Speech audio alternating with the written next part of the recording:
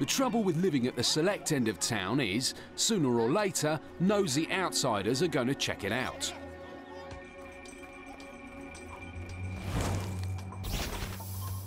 The Greenbrier troop is on the move. During their exile, the Parneys strayed onto Greenbrier turf, but didn't bank on one thing: bringing the Greenbriers back with them.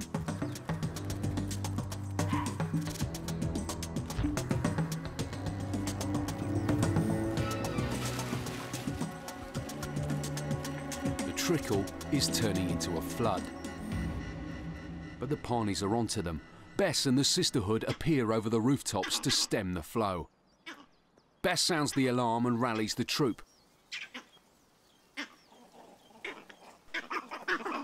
It's the females who are most committed to defending their turf. Males may help too, but they have other goals, like impressing the out-of-town girls and stopping their males doing exactly the same. Mr. Cool is often seen strutting his stuff in the middle of a battle zone. Being seen in the right place at the right time is vital for a successful male vervet. So where is brains? It's all building up to a face-off. In between the Greenbriers line on one side and the Parneys on the other lies a contested no monkeys land.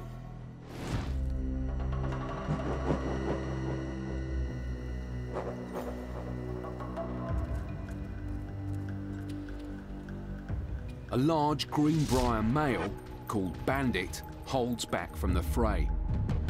He's already been hurt, not by another vervet, but it does prevent him from taking his place in the lineup.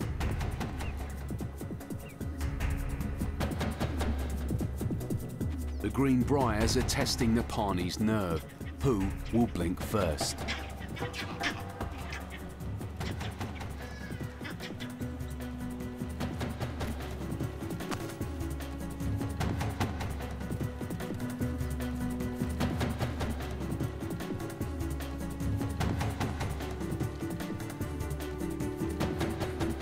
It's an impressive lineup, but the Parneys stand their ground. Seeing the Parneys' determination, the Greenbriers finally withdraw.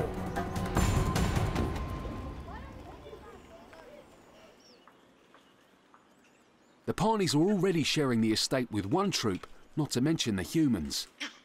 There are only so many pieces in the pie.